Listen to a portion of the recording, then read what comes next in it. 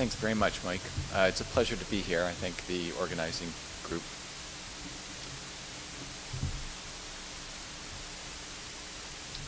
So this is a view of where we are from Windsor, which is where I live. And Henry Ford is just beyond those big buildings.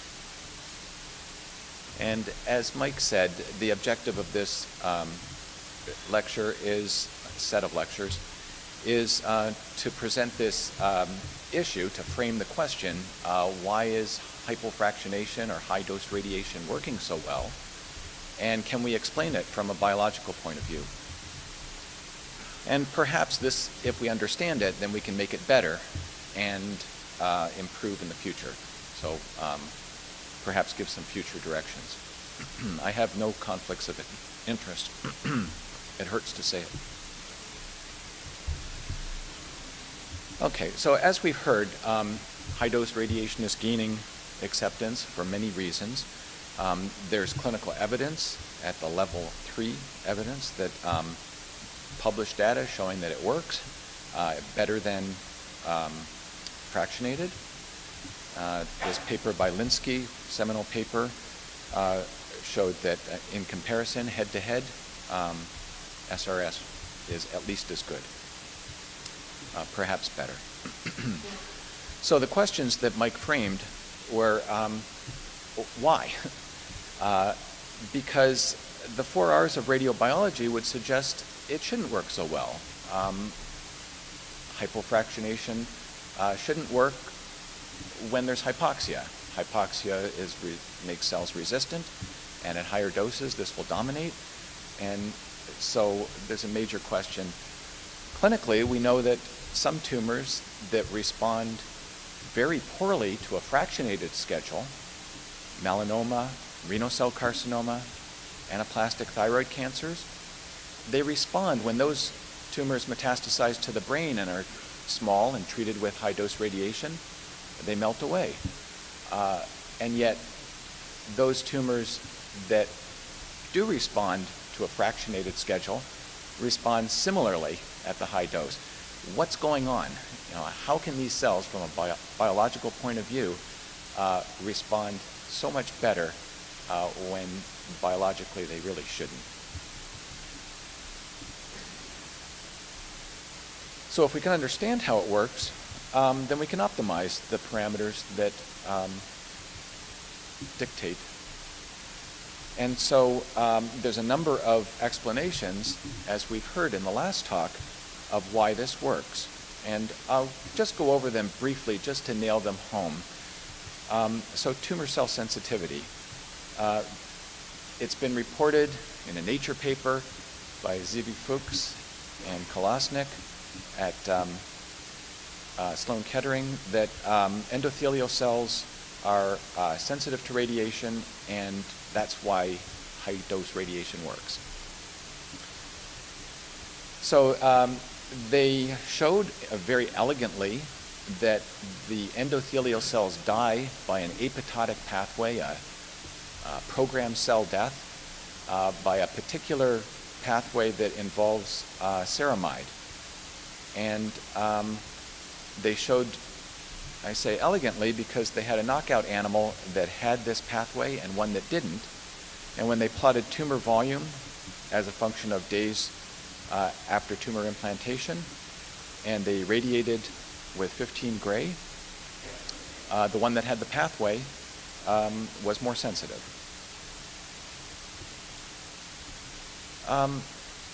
But the question is, why? They also showed that that pathway exists in normal cells, and so the immediate question is, how can you get this high-dose radiation working so well in tumors, but it doesn't damage normal tissue? And so this pathway is not that attractive if you're looking for a differential response. Chang Song at the University of Minnesota says, no, it's anoxia in the tumor that's causing the difference between high-dose radiation and low-dose. So he looked at blood flow changes after radiation, and he showed that, yes, they do go down a day, 2 days after radiation, and that's what's killing the cells.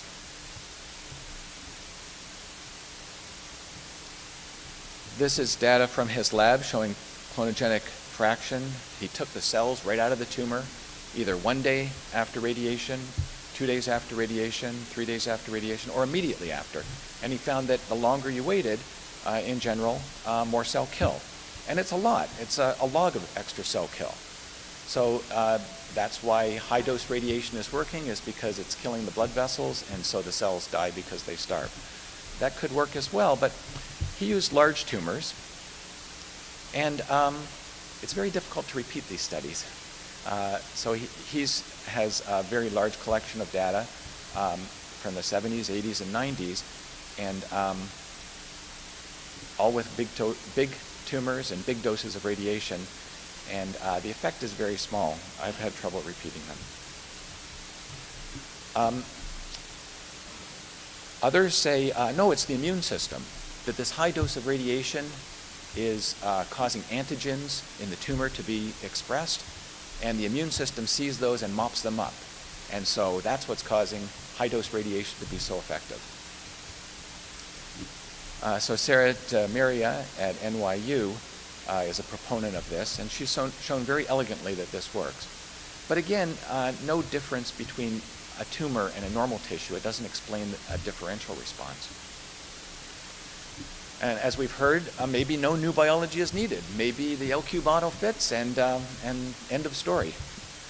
And so Brenner and Martin Brown show this plot of data, tumor control probability as a function of radiation dose.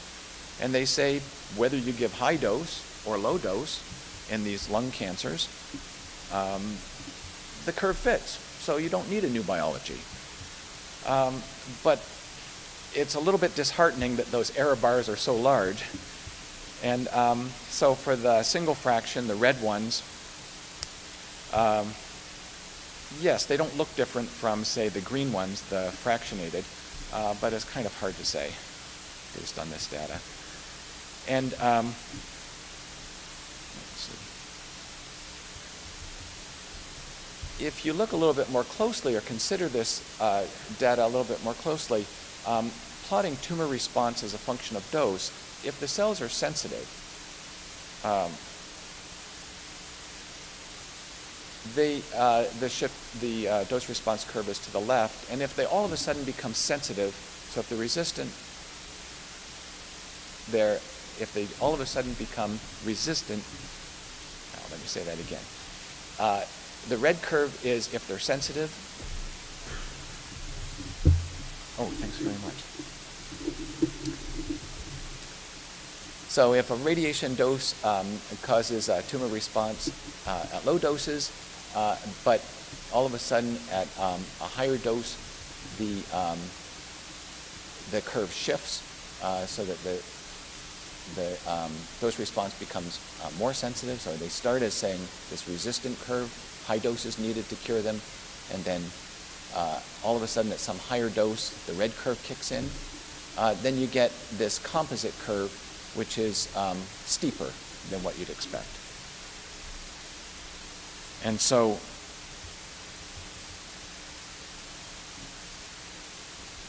the question here with the Brenner data and Martin Brown's data is the high dose, is the single fraction data steeper?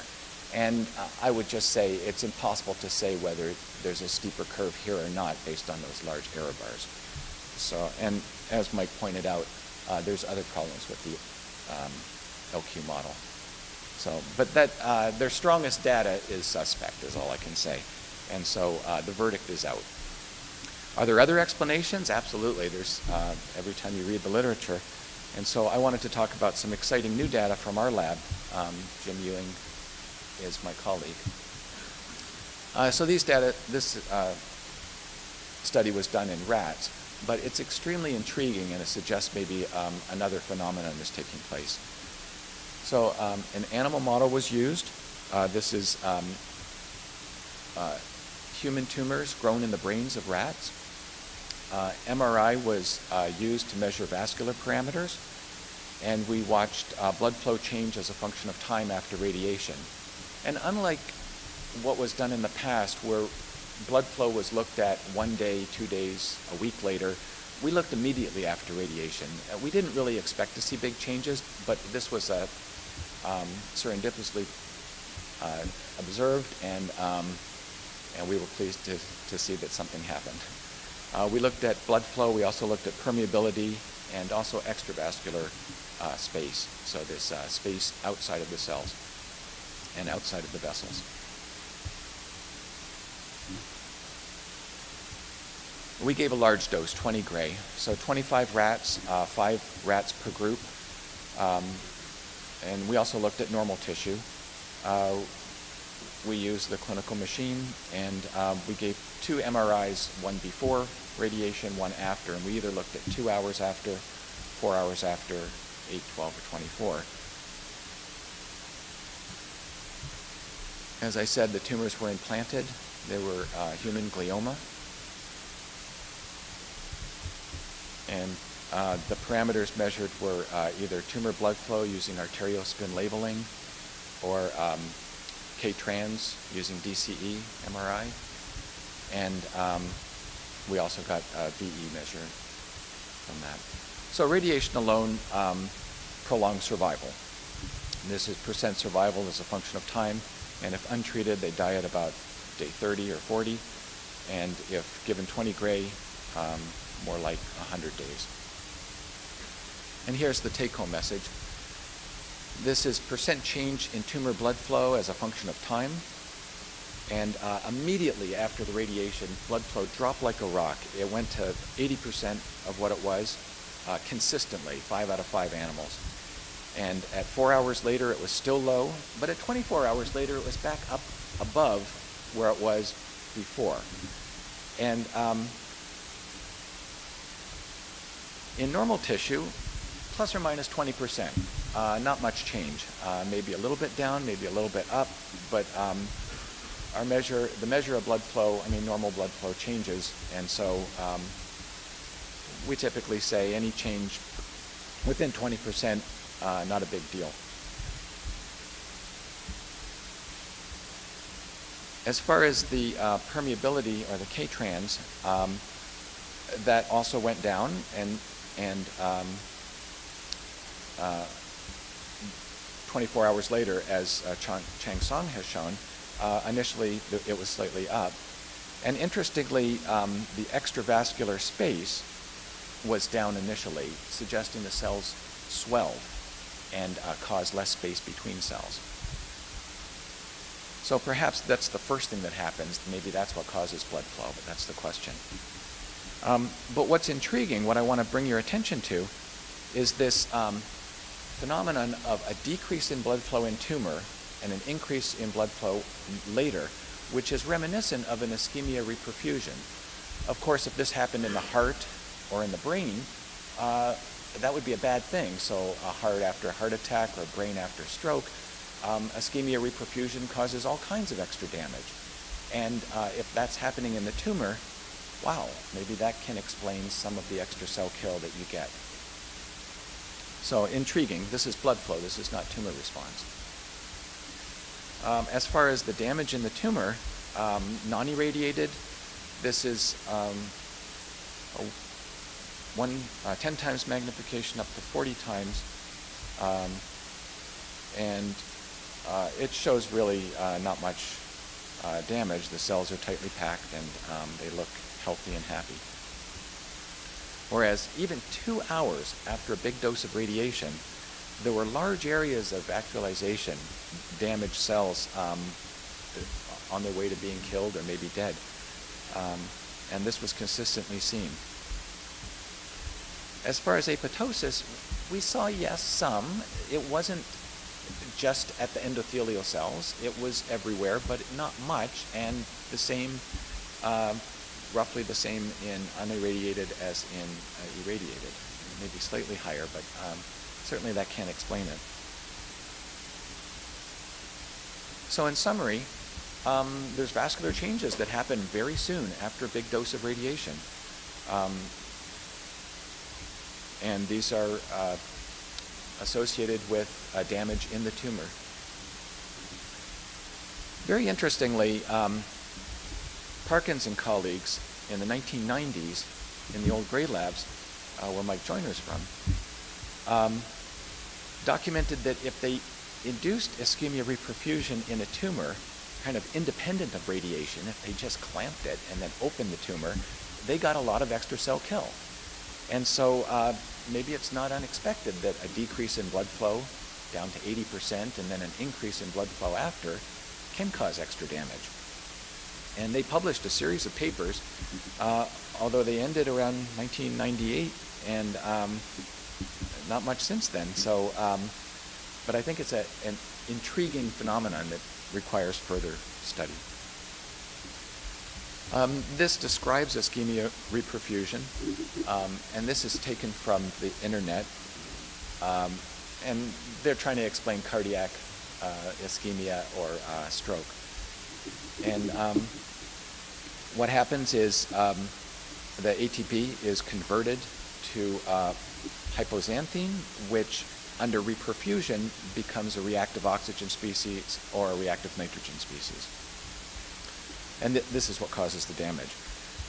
So I'll take a jump now into perhaps future work or discussion.